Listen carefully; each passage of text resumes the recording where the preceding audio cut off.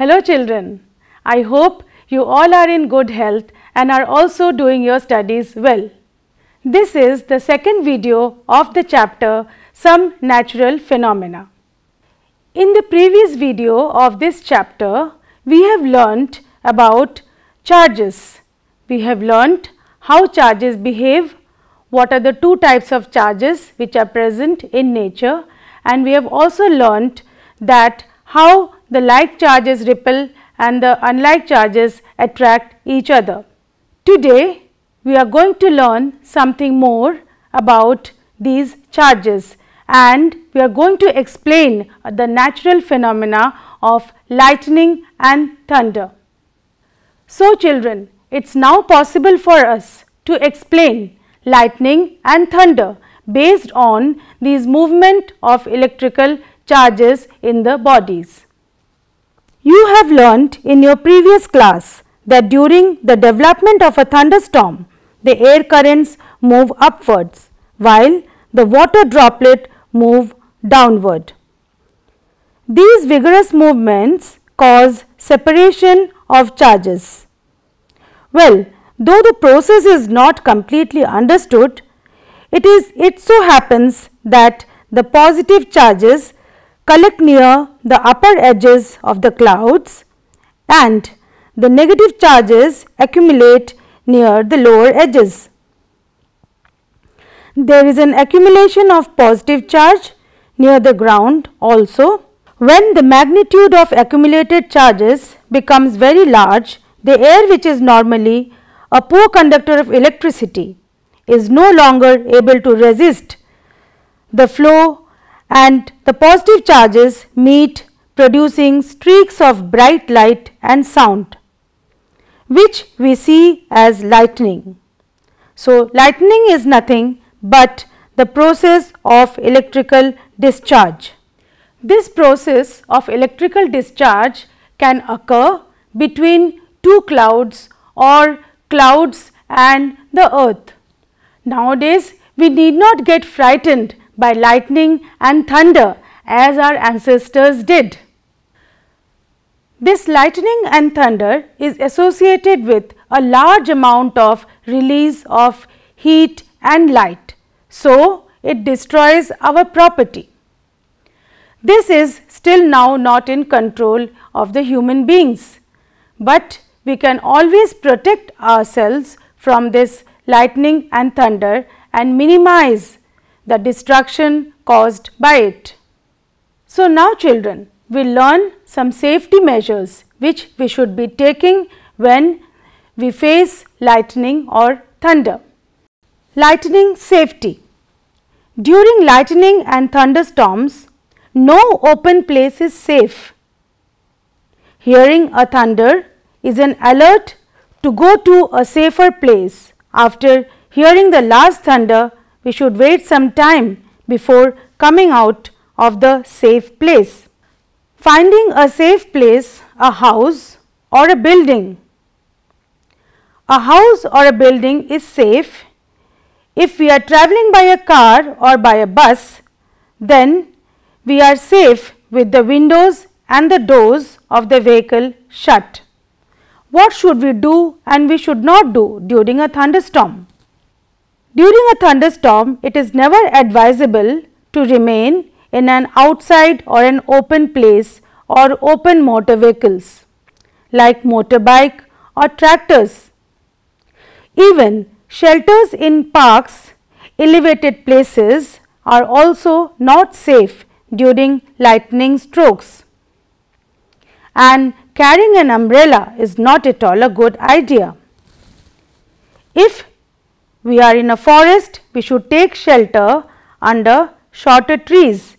We should avoid the big and the taller trees. If there is no shelter available and we are in an open field, we should stay away from all trees and poles or other metal objects. We should not lie on the ground. Instead, we should squat low on the ground or place our hands on the knees with head between the hands, and because This position makes us the smallest target to be struck, as you can see in this picture. And what if you are inside the house? Inside the house, lightning can strike telephone cords, electrical wires and metal pipes during a thunderstorm. So, contact with these things should be avoided. It is safer to use mobile phones or cordless phones. However, we should also avoid using these during thunderstorms. But it is never advisable to call up a person with a wired phone. Bathing should be avoided in order to avoid contact with running water or electrical appliances like computers, TVs, etc. The electrical appliances in the house should be disconnected during a thunderstorm. But now children, how do we protect our household electrical appliances when there is a lightning or a thunderstorm? This lightning or a thunderstorm is associated with a large amount of heat and light energy. So, if it falls on our buildings, then there is a great destruction caused by this lightning. So, what is the way to protect our property from this lightning and thunder? Let us see. To protect our house and buildings from the destruction of lightning, we use something which is called as a lightning conductor. So, what is a lightning conductor? As we have seen in our previous class that the charges will flow down from the body to the earth if the body is connected to the earth, which we call as earthing. The same principle is used for carrying the large number of charges which fall on the buildings during lightning or thunder. A lightning conductor is a device which is used to protect the high-rise building from the effect of lightning. Here there is a metallic rod which is taller than the building and it is installed in the walls of the building. During the construction, one end of the rod is kept out in the air, but it is deep in the ground on the other end. This provides an easy route for the transfer of electric charge to the ground. As the metals columns which are used during the construction of electrical wires and water pipes in buildings also protect us to a certain extent. So, now children, you have learnt that how we can protect ourselves and the properties from the destructive effects of lightning and thunder.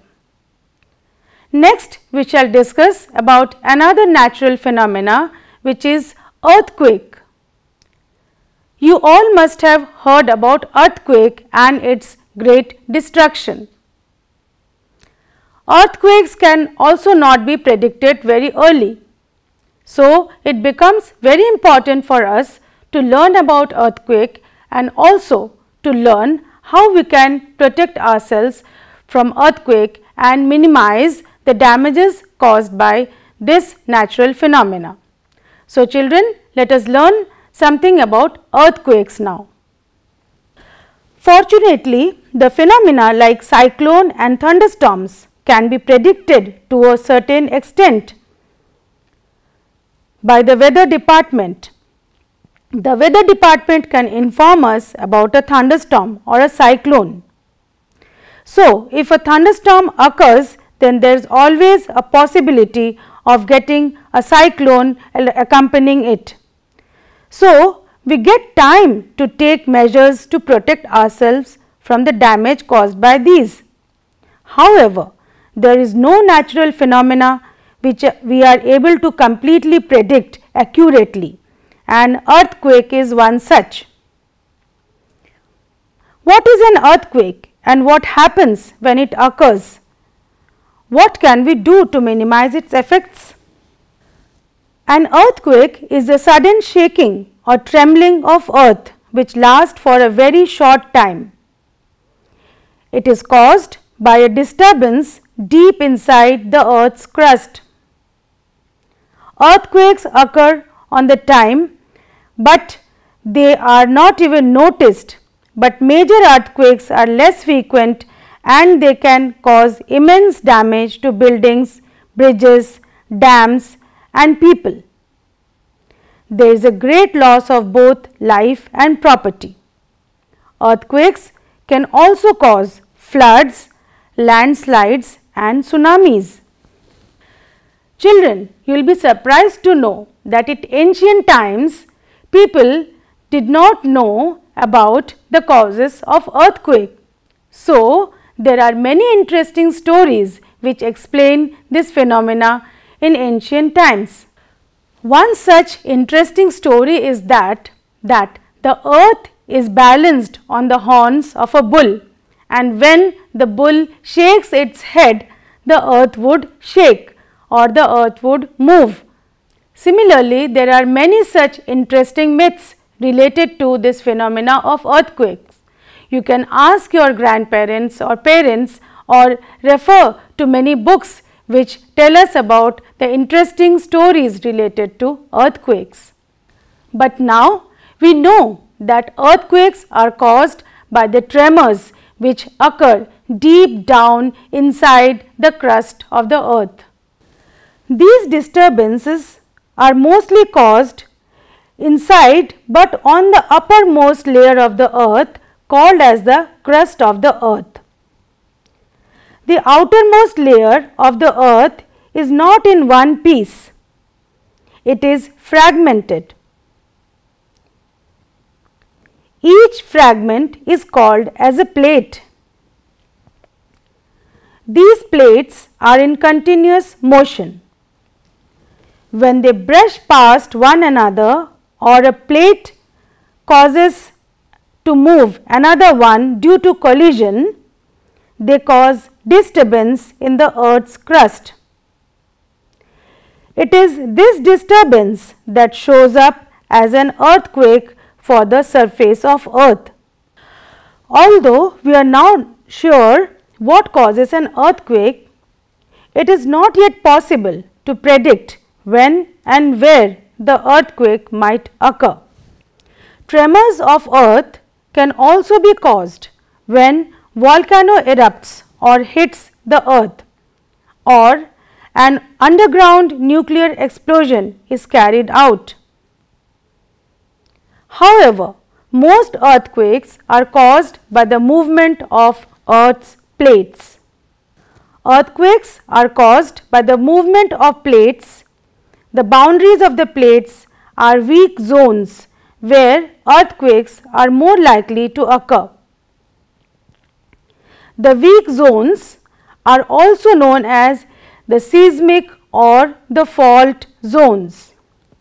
In India, the areas most threatened are Kashmir, Western and Central Himalayas, the whole of the northeast, the run of Kutch, Rajasthan and the Indo-Gangetic plain. Some of the areas of South India also fall into this weak zone or the seismic zones. The power of earthquake is expressed in terms of magnitude on a scale which we call as the Richter scale. Really destructive earthquakes have magnitudes of higher than 7 on the Richter scale. Both Bhuj and Kashmir had an earthquake of magnitude greater than 7.5 on this Richter scale. So, these earthquakes must have caused a lot of damage to these areas. The tremors caused during earthquake produce waves on the surface of earth. These are called as seismic waves.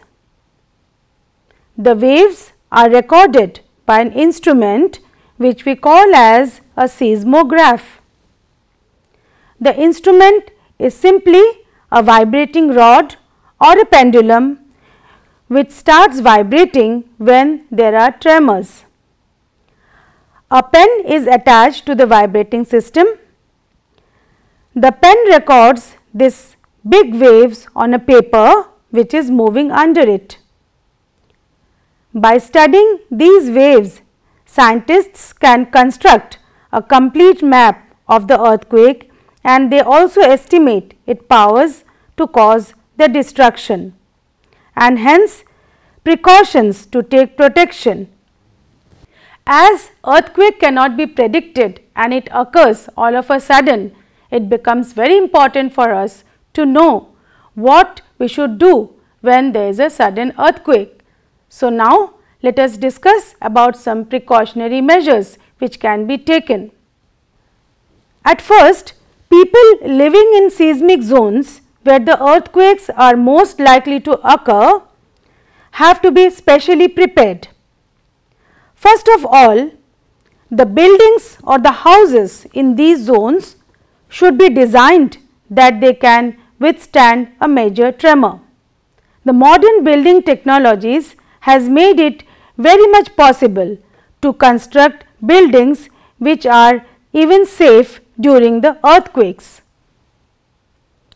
We can also explore how people living in these regions were in earlier days taking measures to minimize the destruction caused by earthquake. What kind of houses are built in such regions? Children, you will find that there are special kind of houses which are made with wood or light materials so that the damage is minimized. Nowadays, the certain things which can be taken care of are to consult qualified architects and structural engineers. In highly seismic areas, use of mud or timber is better than using heavy construction materials. Roofs should be as light as possible, and it is better if the cupboards and the shelves are fixed to walls so that they do not fall easily.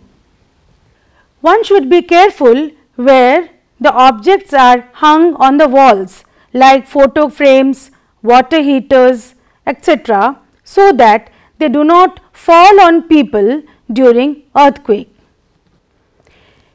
It is necessary that all buildings, especially the tall ones, have firefighting equipments in working order, as there are possibilities of the buildings catching fire during earthquakes. Now, what precautions should be taken when you are at home or inside a building or at office or in school? At home, take shelter under a table and stay there till the shaking stops. Stay away from tall and heavy objects that might fall on you. If you are in bed, do not get up. Protect your head with a pillow. If you are outdoors, find the clear spot away from the buildings, trees and overhead power lines. If you are in a car or in a bus, do not come out. Ask the driver to drive slowly to a clear spot, and do not come out from the car or the bus till the tremors stop. So, children, today you have learnt about two very interesting and very important natural phenomena. That is, you have learnt about lightning and thunder and about earthquakes. So, let us summarize what we have learned today. Today we learned that the process of electric discharge between clouds and the earth or between different clouds cause lightning. Lightning strikes could destroy life and property. Lightning conductors can protect buildings from the effects of lightning. And about earthquakes, we learned that earthquake is caused by a disturbance deep inside the earth's crust. It is not possible to predict the occurrence of earthquakes. Earthquakes tend to occur at the boundaries of earth plate. These boundaries are known as fault zones. Destructive energy of an earthquake is measured on a scale called as Richter scale. Earthquakes measuring 7 or more on Richter scale cause severe damage to life and property. It is very important for us to know that what necessary precautions we should take ourselves to protect from earthquakes and thunderstorms. Children, these natural phenomena keep on occurring now and then. You can always find out about the massive destructions which are caused by these natural phenomena on various parts of the world.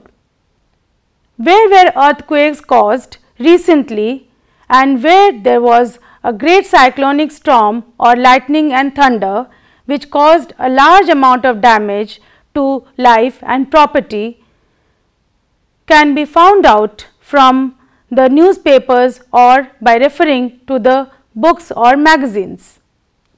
So, children can take this as an activity to find out and learn more about how earthquakes have caused a lot of damages to our civilizations, and even now how the life and property gets affected when there is an earthquake.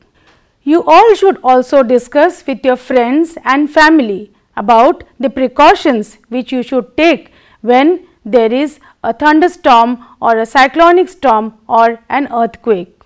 I hope you all found this lesson very interesting and very important. So, that is all we have for today's session. Until then, keep learning, keep studying and take care of your health. Thank you.